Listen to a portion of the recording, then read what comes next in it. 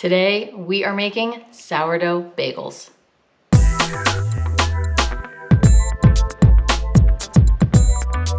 What is up, everybody? Welcome back to the Barney Homestead. My name is Jess Barney, and today I'm gonna be showing you how I make these delicious, soft, and chewy sourdough bagels right at home.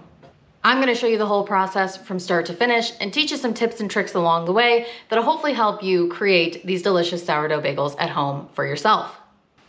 Now, before we get into it, there's something that I want to address, and that is, how long do these bagels take to make? If you are new to sourdough, it's important to know that sourdough recipes typically take anywhere from 12 hours to 48 hours from start to finish. Sourdough tends to be a little bit of a longer process when it comes to baking. This is because sourdough baking uses a wild yeast, which is your sourdough starter, and that wild yeast takes extra time to do its fermentation. It's not like baking with a commercially made yeast that gives you a rise in just a couple hours. My sourdough bagel recipe takes a little over 24 hours from start to finish, from the time you are mixing your ingredients to when they are ready to eat. So if you want to have fresh homemade sourdough bagels on a Saturday morning, you are going to want to start this recipe Friday morning, the day before. These bagels also freeze incredibly well, so they are a great make-ahead option for freezer or meal prep too. There are 4 main parts to this recipe that I am gonna walk you through: the initial mix and bulk fermentation, the cold proof, the shaping, and then the boil and bake. So now let's hop back to yesterday and let's get started. All right, so now I am going to start my initial sourdough bagel mixture and begin the bulk fermentation process. I use a couple tools and then the 4 ingredients to get this started. So first off, I've got my bread bowl here, just a bowl that's big enough to hold the dough and also give you room for the dough to rise. I have got a digital kitchen scale. A scale is super important because you definitely want to make sure you are accurate with your measurements for your ingredients. And then I have a Danish dough whisk. Honestly, anything that will help you with the mixing is fine. I've used silicone spatulas in the past. You can just use your hands. I do like to use a whisk for the initial mixture. And then I've got the 4 ingredients for my dough. So first and foremost, I have my active sourdough starter here that was fed last night. So it is at peak activity. I have a glass of filtered water. I have my salt, and then of course my bread flour. Now for my sourdough bagel recipe, I stick with these 4 main ingredients. I've seen recipes out there that also add things like oil or honey or sugar to the dough mixture, and quite frankly, I've experimented with them, but I don't find that it makes that much of a difference, so I stick with the basic 4 ingredients. The other thing that I have found as I have experimented with sourdough recipes is the amount of water that you are putting in your dough mixture. So a lot of the recipes that I have seen use anywhere between 250 and 300 grams of water. This typically results in a stiffer dough and a denser bagel in the end. I enjoy a bagel with a medium exterior crust that has a bit of crunch, but I still want the inside to be tender and chewy and soft. So to achieve that, I have adjusted my recipe in the amount of water that it uses, and it uses 325 grams of water to the dough mixture. So I'm again at 325 grams of water. So let's go ahead and get this mixed together. I'm gonna turn my scale on, place my bowl on it, pair it so that I'm back at 0.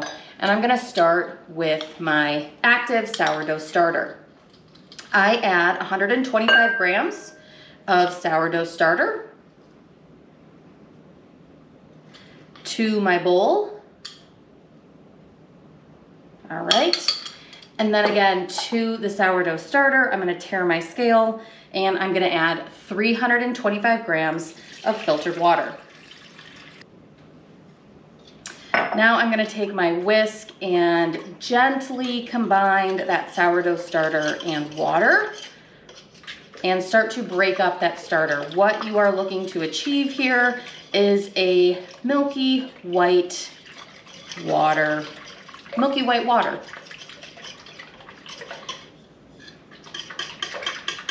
As I am combining these two, I am looking for the sourdough starter to kind of break up and dissolve into the water, and I will be left with a milky white water, which you can see right there in the bowl. Next, I'm going to add my 10 grams of salt. And once I have this salt added, I just use my whisk to give it a little stir to make sure that it's not just in one big clump at the bottom. And I'm gonna tare my scale one more time. And now I am going to add my 500 grams of bread flour. So these amounts of ingredients, your 125 grams of active sourdough starter, 325 grams of filtered water, 10 grams of salt, and 500 grams of bread flour are going to make a total of 8 bagels in the end. So this is enough for a total of 8 bagels. All right, so I've got my flour in there, and I am going to use my whisk and start to mix together these ingredients. As you are mixing, you will notice that the dough quickly becomes pretty tough to mix together. So I just do the initial mixture with this dough whisk, and then I am honestly just gonna switch to my hand. You wanna make sure that your ingredients are really well incorporated. The dough is still going to look pretty shaggy, might even look a little bit dry. That's okay, and it's normal. You are going to next give your dough time to hydrate, but this initial mixture, just want to give it a few pinches, a few kneads with your hand until it's all well incorporated. It's going to be sticky. You're going to have some left on your hands. It's totally fine. It'll wash right off. All right. So here is my initial dough mixture. You can see, looks kind of rough and shaggy, but everything is nicely combined. That's exactly what we're looking for. So now that I have finished my initial mix of the dough, I am going to cover this and let it sit for 90 minutes. You can cover it with a damp tea towel, or in this case for me, I am using this beeswax wrap. So you just cover your bowl and you're gonna let it sit for 90 minutes. During this 90-minute time frame, the flour is going to really hydrate with the water, and that is going to help start the gluten development in the flour. So I'll see you back in 90 minutes. Okay, so it's been 90 minutes. The dough has rested, it's been doing its magic in the bowl, and now I am going to start my first round of what's called stretch and folds. And this is where you start to incorporate air into the dough and also start to, again, continue to enhance and develop that gluten structure. So I am going to zoom you into the bowl so you can see what I'm doing. So all you're gonna need for this is a small bowl filled with some filtered water. So you can see that the dough is mostly hydrated, but there's a few little dry bits. So we're gonna go ahead and work that dough together. So I'm gonna wet my fingertips and my hand with my bowl of water, and you are just going to start pinching the dough. And really what you're doing, pinching, kneading, whatever you wanna call it, but we really wanna make sure that everything is well incorporated. It's not gonna take much, but you wanna just go through it a few times with your hand, your fingertips, and pinch that dough and really make sure that, again, everything is well incorporated. So as I am doing this, I'm, again, just kind of feeling around in the dough to make sure that there's no dry bits or anything that is left. And you can see as I start to do this, the consistency of the dough looks a lot better. It might be a little hard to see on the camera, but when you do it yourself, you'll be able to see. Again, there were a couple small dry bits still left before I started this, and now it is all combined and really nicely blended together. So now that I have got my dough really nice and worked together, I'm gonna do what's called the stretches and folds.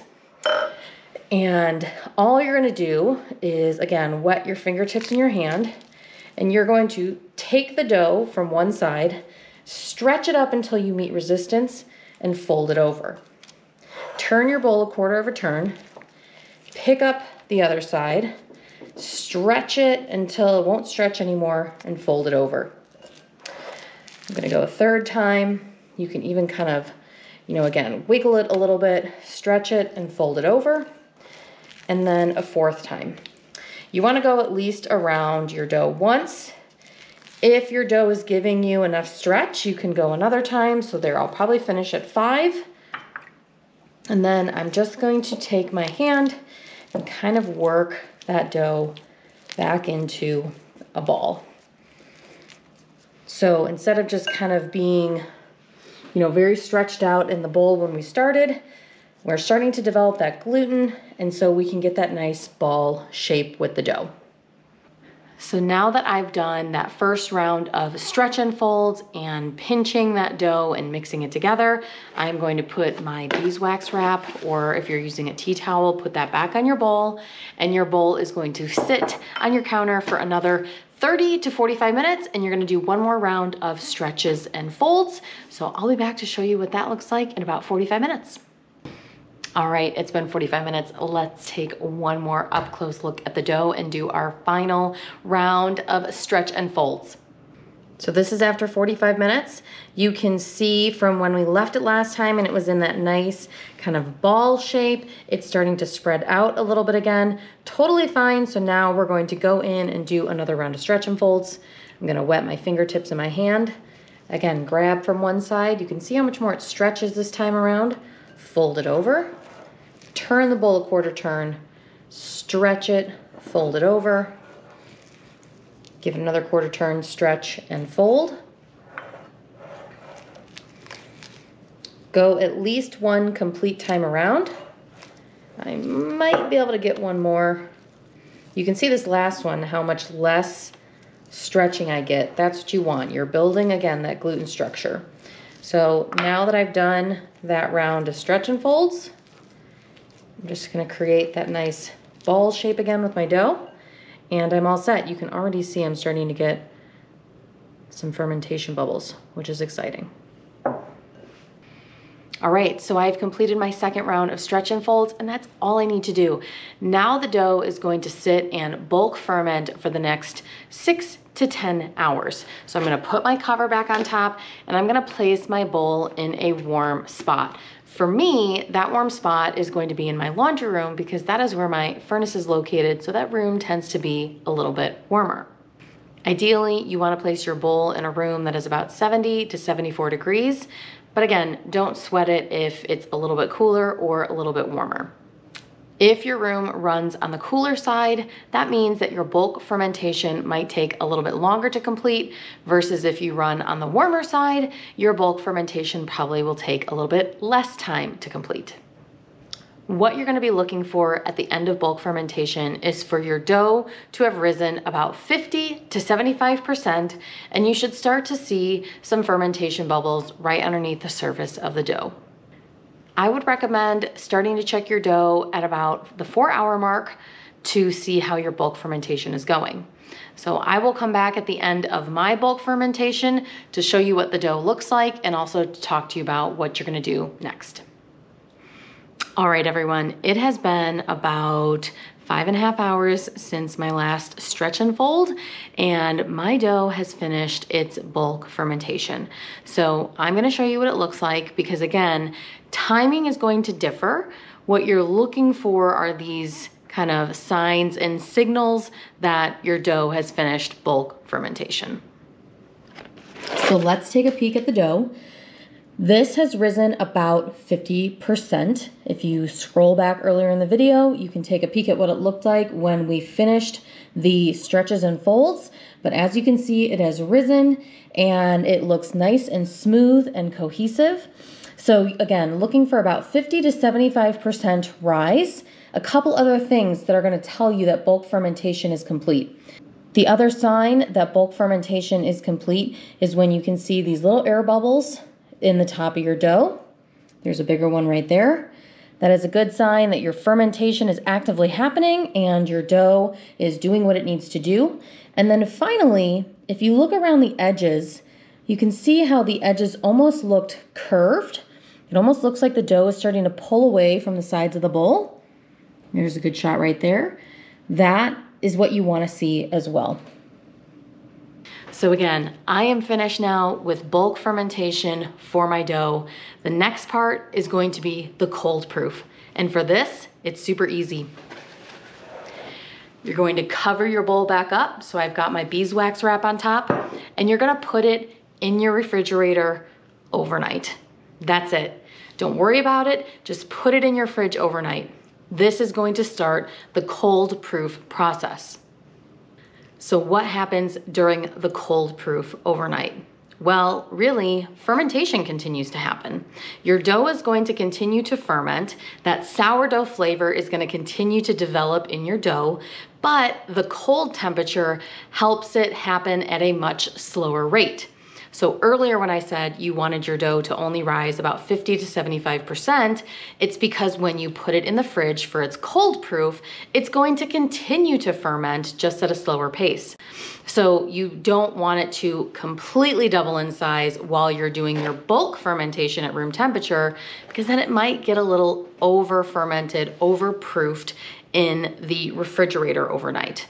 So again, I'm gonna take my bowl, I'm gonna put it in my refrigerator, and I will see you in the morning when we are finished with cold proofing and we are ready for step 3, which is shaping our bagels. Good morning, guys. It is bagel baking day. This is the most exciting part. I haven't even had coffee yet, and I am just this jazzed because I am so excited to make these bagels. So let me talk to you a little bit about what you're gonna need to set yourself up to start shaping these bagels. So I have cleaned my work surface. I am just using my countertop, and I have dusted it with flour. You're also going to need a baking sheet with parchment paper on top. You will wanna have a bench scraper or something to cut the dough with standing by, and I think that's it. So I'm gonna zoom you in and show you how we start shaping these bagels to get them ready to boil and bake. So let's get started. So first things first, this is my dough now that it's come out of the fridge. Still looks really, really nice. I'm gonna start by just taking this and putting it on the floured work surface. When you go to take it out, you'll notice some webbing in the dough. It should look nice and kind of light and bubbly. It's exactly what you're looking for. Get as much out as you can.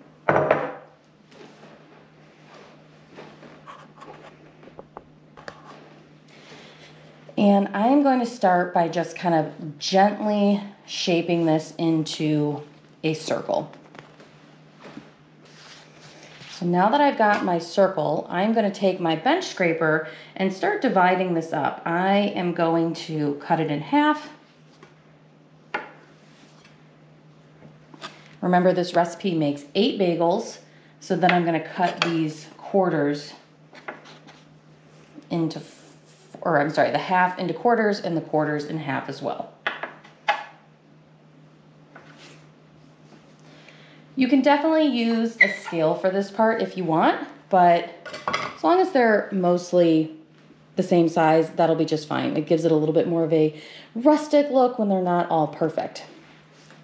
So now we're gonna start shaping the bagel.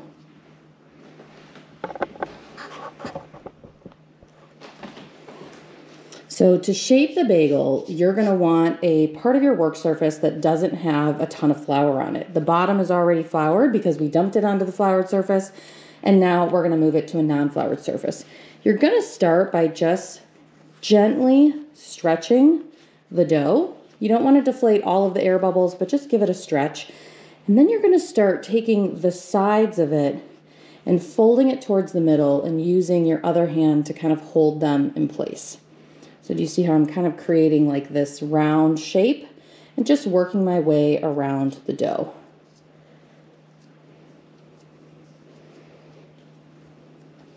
So So now that I've got my little kind of round shape with my seam up here, you're going to flip it over so the seam side is down, and you're going to cup the ball with your hand. So you're really looking to create, you're going to use your pinky finger and your thumb and then the side of your palm to kind of create this pocket around the dough. And what you're going to do is just gently start to create small circular motions with your hand. And what you'll feel is the ball is going to start to move around in your hand. But the reason you want an unfloured surface is because you want to feel that little bit of tug at the bottom of the ball. Because what this is doing is it's sealing the seam that we just made. If your hands stick a little bit to the dough, you can just gently flour your hand and keep going around. So you're just, again, going to take this small circular motions, and when I'm finished, you can see how the seam is nice and closed.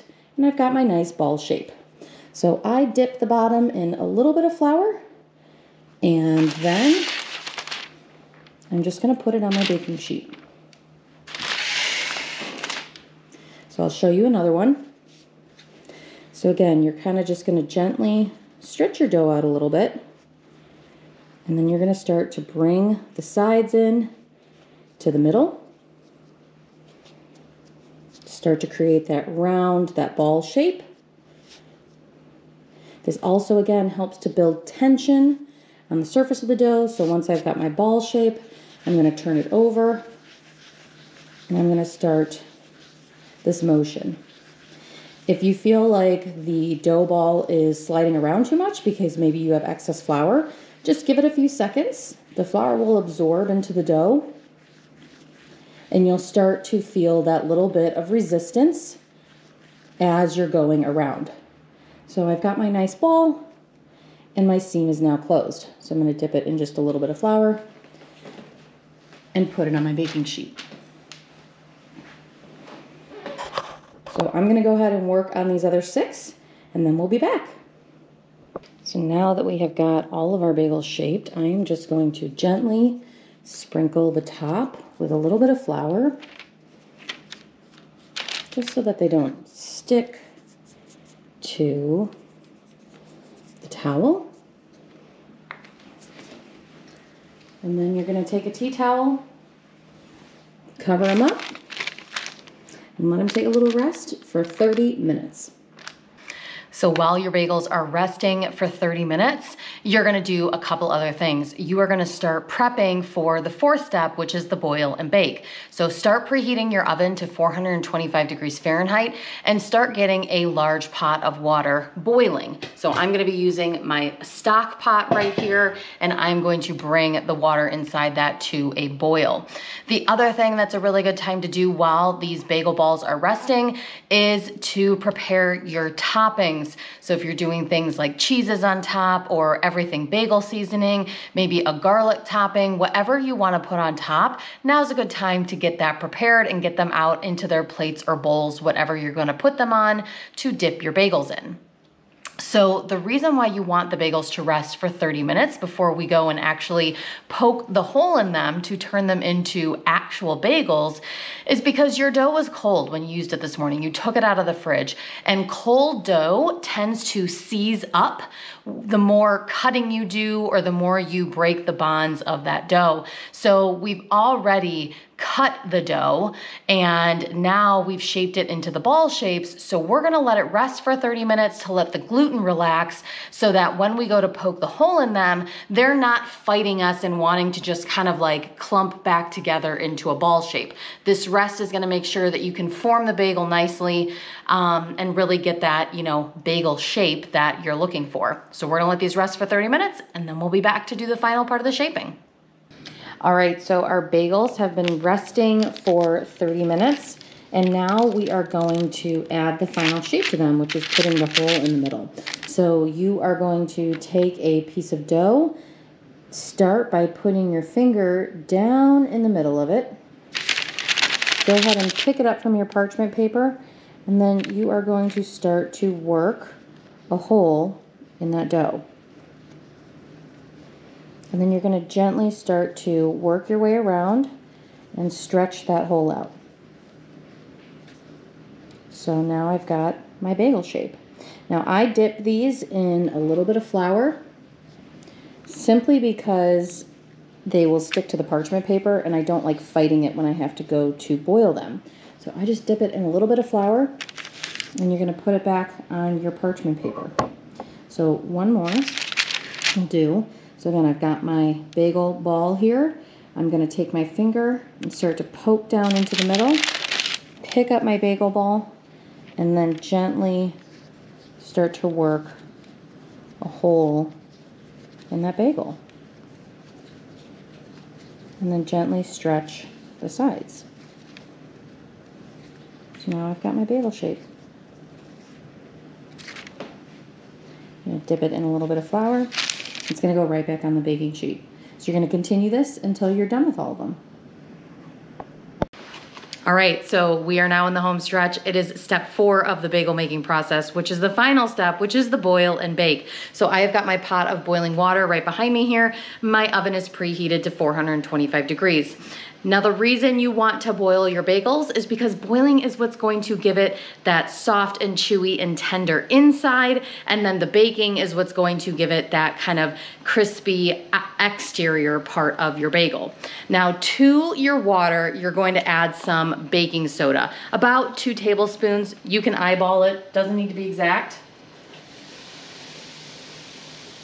Now, the baking soda is critical because what that's going to do is allow your bagels to develop that beautiful brown exterior crust while they're baking in the oven. So don't forget to add that to your water. So the last thing you're going to want to have on standby while you're boiling is some sort of timer. I'm just using my phone. You are going to boil these at 1.5 minutes per side. So I just turn this on and eyeball it as I add them to my pot. So again, I've got my water, my baking soda has been added, and you're just going to start adding your bagels one at a time. If your hole collapsed a little bit, you can open it back up before you drop it in.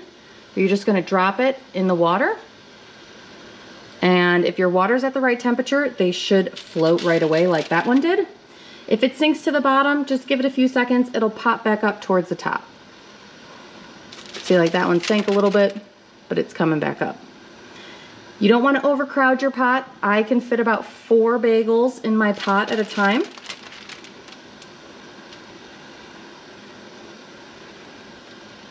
So now that I've got them all in here, I'm going to just let them boil away for 1.5 minutes per side.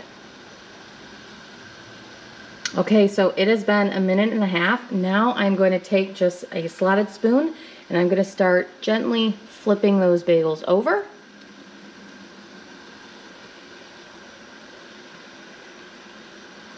And now they're going to boil for another 1.5 minutes on this side. Okay, so now that they have boiled for 1.5 minutes on each side, I am just going to take them out and put them back on my parchment paper. Parchment lined baking sheet. So now before you can add your bagels to the oven, you want to add your toppings. So I am going to do a couple plain, so no toppings, just bake them plain. That's how my husband likes them. I have got some everything bagel seasoning on a plate here that I'm going to dip a few in, and then I'm going to do a few Asiago cheese topped bagels. So I do not add any extra egg wash or anything to the bagel tops. You're more than happy to if you like that kind of egg wash flavor to your bagels, but I find the tackiness that they come out of the boil with is just enough to help the topping stick to the bagel. So I'm gonna do, I think, just 2 plain and then 3 of each topping. So once your bagels are cool enough to handle, you're just gonna take them and you're just gonna dip them in your topping. So this is everything bagel. I'm just gonna kind of work it around. So I've got a nice topping on that bagel and I'm just gonna place it back on my baking sheet. So you're just gonna keep adding your toppings until you're satisfied with how your bagels look. All right, so there's my everything. Now for the Asiago cheese ones, I tend to manually add the cheese to the top. It just doesn't stick quite as well, but I get a nice, good coating on each bagel. These Asiago cheese ones are so good, and they make the most amazing like bagels for lunch sandwiches. This is really the best part about making bagels is you can, you know, really kind of experiment with your flavor profiles just based on the toppings. I bet you like a garlic butter topping would be absolutely delicious too. There's so many different ones that you can probably think of and create. All right, so I've got all of my bagels topped now with their toppings, and now I'm going to add them to the oven. I am going to bake them between 25 and 30 minutes. You're going to rotate your pan halfway through baking, and they are going to be finished when they are browned to your liking. In my oven, it typically takes about 30 minutes. 25 isn't quite enough, but start checking them at about the 25-minute mark if you're making them at home. All right, so I will come back and show you what they look like when they are out of the oven. Okay, these bagels are out of the oven, and I seriously wish I had smell-o-vision so that you guys could smell how amazing these Asiago cheese ones smell. Do you see what we have made? Look at how beautiful these are. So you'll notice that I have moved them to a cooling rack. You'll want to do that right when they come out of the oven, and you're going to let them cool. I need to give you a close-up of this. Look at that beautiful crust. Can you hear that? Crispy, but soft and tender and chewy on the inside. We'll cut into them in just a second, but you want to remove them to a cooling rack, and if you are going to eat them fresh, let them cool for at least 30 minutes to just let some of that heat and steam kind of dissipate throughout the bagel and escape. If you are going to store them at room temperature, you will want to let them cool completely, and then you can move them to a storage container, some sort of like glass or Tupperware container. You can put them in a plastic bag, whatever you're fancy.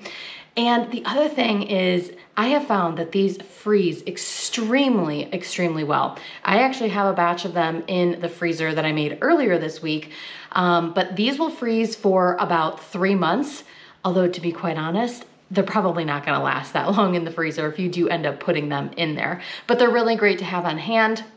If you freeze them, I just take them out of the freezer and put them in the refrigerator and let them defrost overnight, and then you can toast them up the next morning. All right, so I showed you one of the plain ones. Let's take a look at one of these everything bagels. How gorgeous. And then, oh my gosh, these Asiago cheese ones smell so good.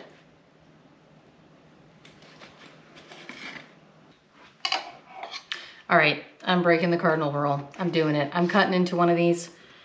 I'm gonna do an Asiago cheese one. It's only been like 15 minutes. I can handle them, it's fine. I gotta just show you the inside of these, and I have got to taste it.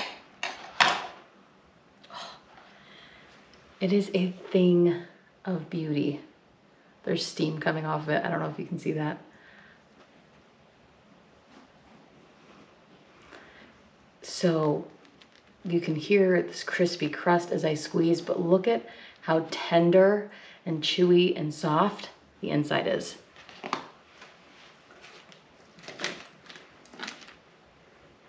Let's put a little smear of cream cheese on. Cheers.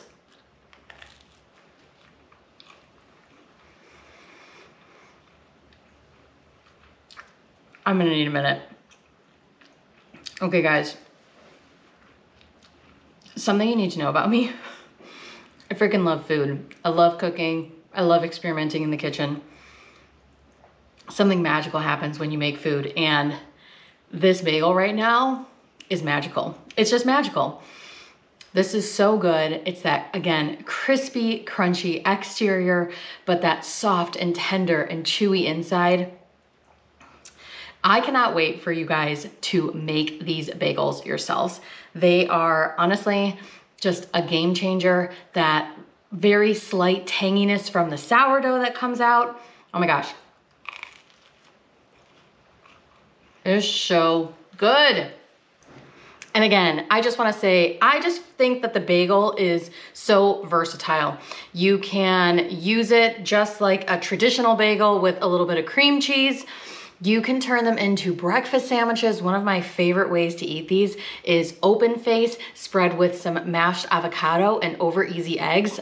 Oh my gosh, it's so good for breakfast.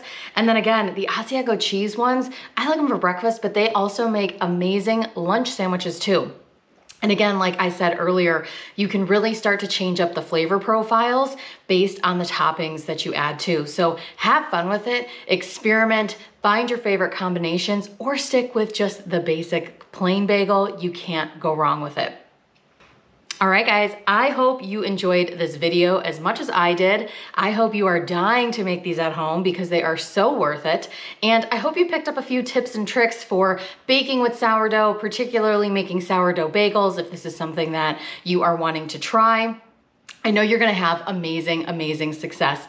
Leave me a comment down below if you do try this recipe. Let me know what you think. You can also find me over on Instagram at Barney_homestead. Would love to hear from you there as well if you give this recipe a try. Thank you so much for watching, and I will catch you all in my next video. Bye.